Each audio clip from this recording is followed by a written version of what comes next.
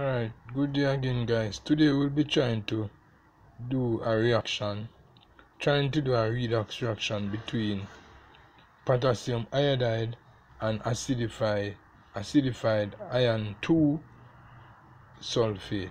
Now these are two reducing agents, right? If you know anything about redox reaction, you will realize that potassium iodide and iron 2 sulfate are two reducing agents, and we're going to try to perform a redox reaction with both reagents and see what occurs.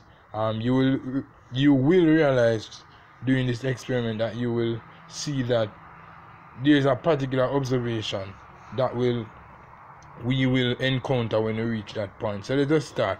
So the first thing we're going to add is the iron 2 sulfate solution in our test tube. So we're adding a small portion, not adding a lot. Small portion of iron 2 sulfate in our test tube, and then we're going to acidify it using dilute sulfuric acid. Right? It's about 4 drops or 3 drops, that is good enough.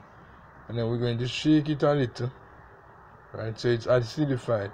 Our iron 2 sulfate is acidified, and then now we are going to add a small amount of potassium iodide and see what occurs. Now you need to look carefully at this reaction if anything occurs.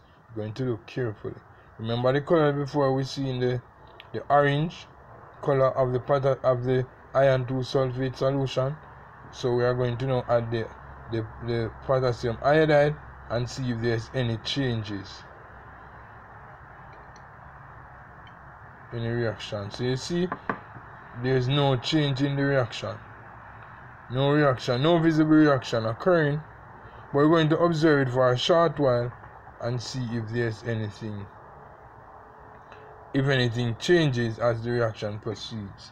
Right? But we're not seeing any reaction so far. Now, if a reaction took place, we should have some amount of iodine in this mixture. Some amount of iodine should be in this mixture, as well as some amount of iron.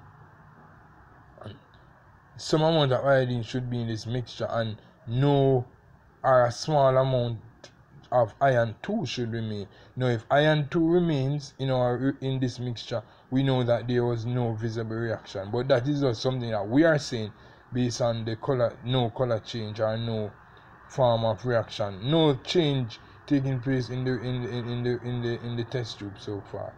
But as scientific people, we can't operate based on what we think. So we're going to test if there's any iodine form. If a reaction occurred, there would be some amount of iodine present, and there would not be a large quantity or a significant amount of iron 2 present, because that was already there from the initial stages. So we are going to test if there is still iron 2 present in our mixture here. So what we're going to do, we're going to pour a sample of it in a clean beaker. Right? And we're going to test it to see if iron 2 is still present in our reaction, in our mixture. Alright, so we're going to use dilute ammonia to do that.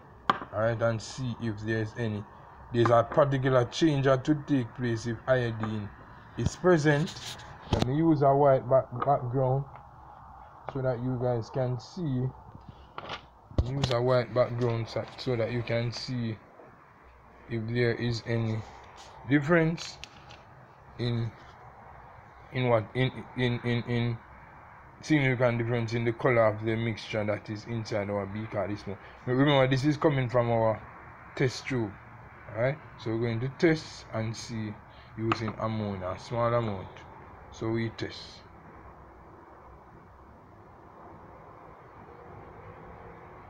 Alright, and we already seen what is seeing green precipitate forming. Now a green precipitate formed when aqueous ammonia was added to the contents of our the mixture that was in our test tube.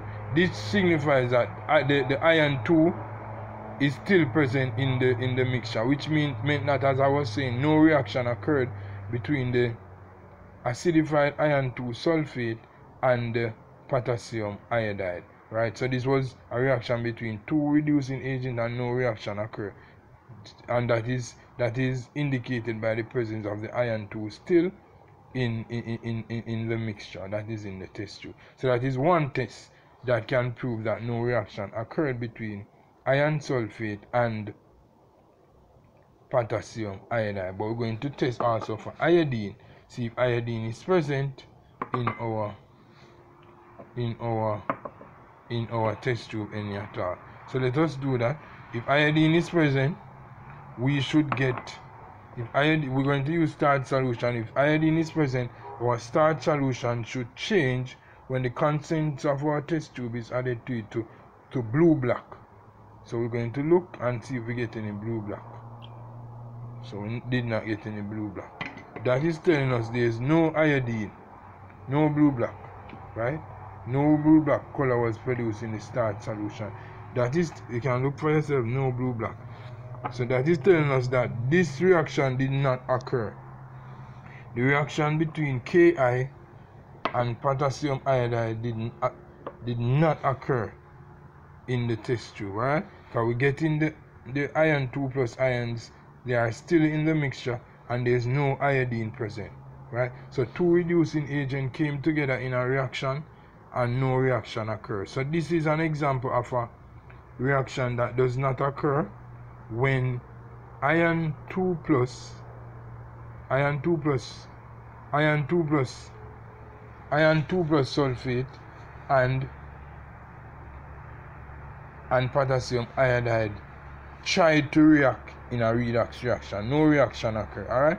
So hopefully you guys learned something today, and you can continue to build on your content regarding redox reaction, oxidation and reduction. Alright? Thank you very much, and I hope that you guys learned.